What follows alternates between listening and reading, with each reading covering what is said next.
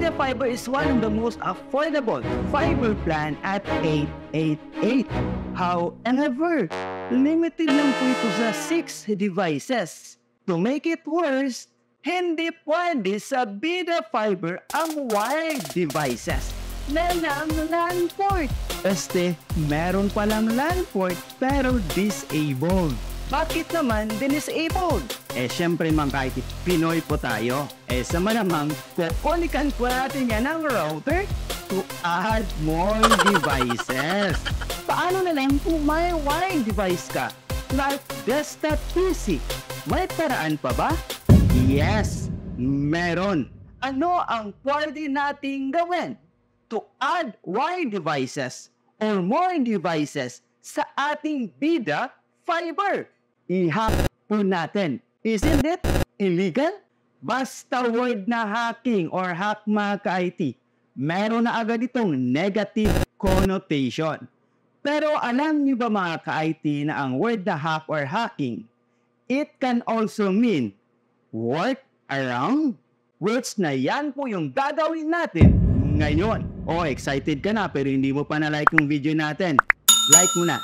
Para makapag-connect po tayo ng wired devices sa ating BIDA Fiber, kailangan mo lang is third-party router na merong Wi-Fi extender feature, like this Mercusys router. Tanong, pwede ba yung mga ISP-L modem routers? Hindi pwede. How about Xiaomi for Wi-Fi extender? Hindi rin po yan pwede mga ka-IT dahil wala po yung LAN port. Kung gusto mo ng kompletos recados mga ka-IT, bumili na lang po kayo ng third-party router na merong Wi-Fi extender feature. Maglalagay po ako ng link sa comment section. Ngayon, may third-party router ka na. Paano natin ito i-configure para makapag-connect ka ng wired device? Una, make sure po na naka-on po ang Wi-Fi ng inyong BIDA Fiber. Number 2, set up po natin si Mercusys router. Connect sa Mercusys router's Wi-Fi. Open a web browser. Input 192.168.1.1. You will be prompted to create new admin password. Set the time zone. Skip lang po muna natin ito. Personalize the Wi-Fi settings. Change the Wi-Fi password and SSID as you want. Click next and next again to confirm. Ngayon, reconnect naman po tayo sa Mercusys Wi-Fi po natin dahil nagbago yung Wi-Fi password, di ba? So once connected, just click connected. Sa ngayon, wala pa po itong internet access.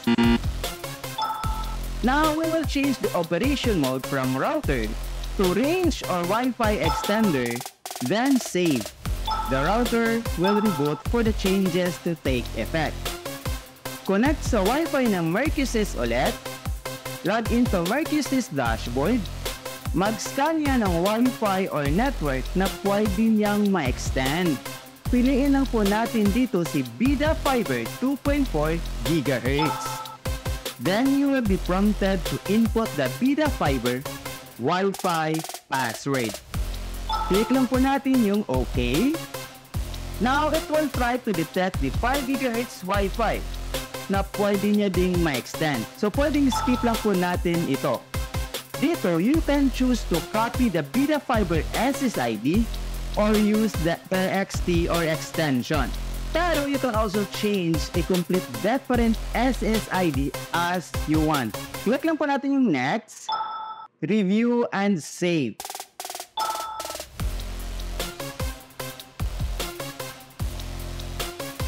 Now, connect to extended Wi-Fi. Once connected, check this and finish. As you can see po mga ka-IT, meron ng internet connection. You can now connect your wired device using LAN cable or Ethernet cable. While preparing the cable mga ka-IT, nag-speed test po ako. Ito po ang 2.4 GHz Wi-Fi extension.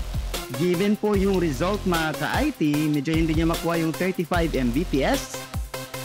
Dahil nga 2.4 GHz po ang gamit natin. I tried the 5 GHz extension. Halos makuha niyo yung maximum speed ng ating BIDA fiber. Diba ang galing? Ito naman ang speed test using Ethernet cable.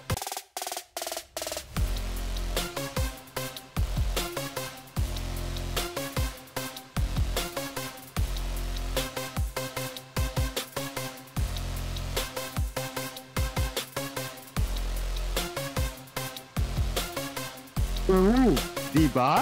Ngayon, paano natin i-bypass ang 6 device limit? Sa tingin ko po mga ka-IT, naka-Wi-Fi control lang po ang BIDA fiber per SSID. So kung sa Mercusys SSID ka nakakonect, walang device limit. Na-bypass mo na ang 6 device limit, nakakonect ka pa ng wired device sa inyong BIDA fiber. Ngayon, ito ang isa sa dapat mong malaman. Ano ang pinagkaiba ng bandwidth at ng throughput? Check this out.